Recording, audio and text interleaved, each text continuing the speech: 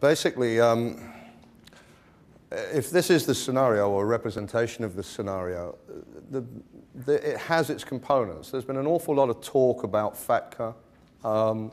When I first saw it and started to understand it, I said, this is impossible, we'll never get it to work because it will take 1 million people to actually implement it. Well, they've now got 1 million people implementing it. They just work for the banks and the funds and the institutions around the world.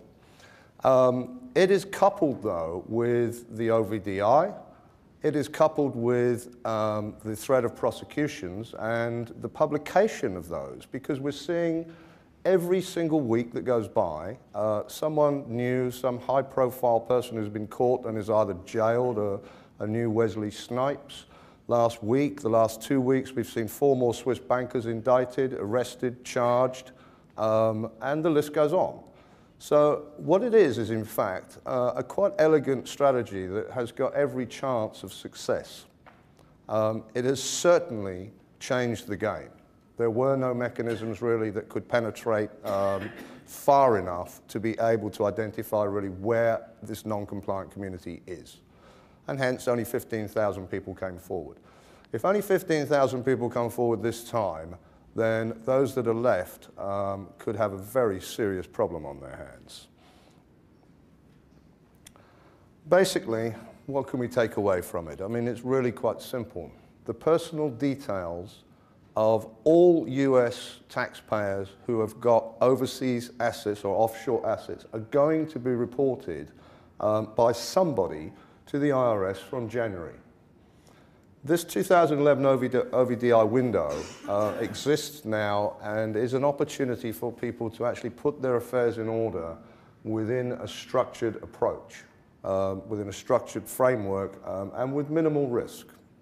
The most important thing is that this window closes in August 31st, and that being in a position of non-compliance past that date could have some very, very severe consequences, both in terms of the finances and in terms of potentially criminal prosecution.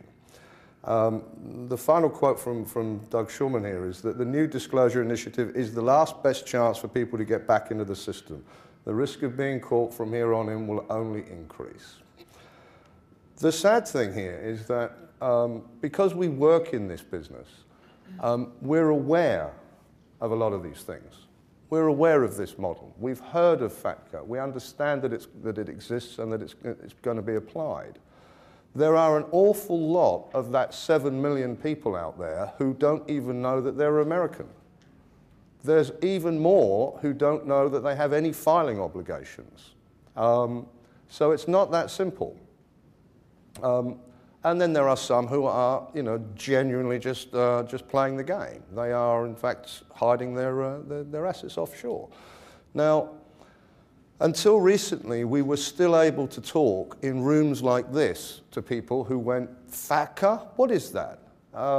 Now, I think pretty much everyone's heard about it. Most people are now considering their position in front of it and how to respond.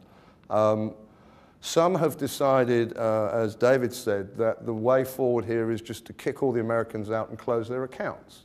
Now, really, that's absurd in a way if you think about it, because if you're a bank and you decide I'm going to have no American accounts, you still have to go through the same due diligence process in order to prove that. So you still have to enter an agreement, participating foreign financial institution agreement with the IRS. You still have to install exactly the same processes and take on those costs. So all it really does is shrink your business before you do it.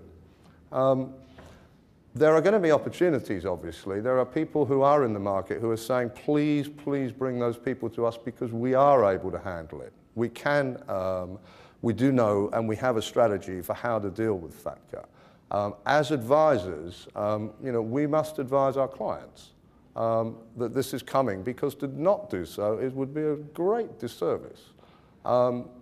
I've personally heard an awful lot of people, because of the data collection of the people who have helped some of these people who are being prosecuted to hide their assets. Some institutions are now refusing to advise US citizens about anything. They are becoming a really forgotten race. out there outside of the borders, and it's really not that complex.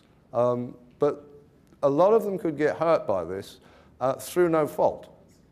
So unless we are actually making sure that we are looking after those guys, I mean, I don't know how many of us, you know, we're probably on this list as well, because I mean, we've got quite a lot of American clients. Some of them have disclosed, and I'm sure that we're in the IRS database as their advisors. Who knows who's in there? But we do know that the penalties are not just for our clients. Some of them are for us too, you know, so we've got to do the right thing here.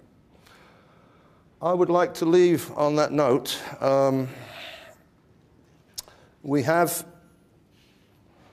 basically posed the question, has America won the game? The answer is not yet, but it does have some pretty impressive cards showing, and it would seem to have some more impressive ones up the sleeve still. So we think they've got a fairly good chance.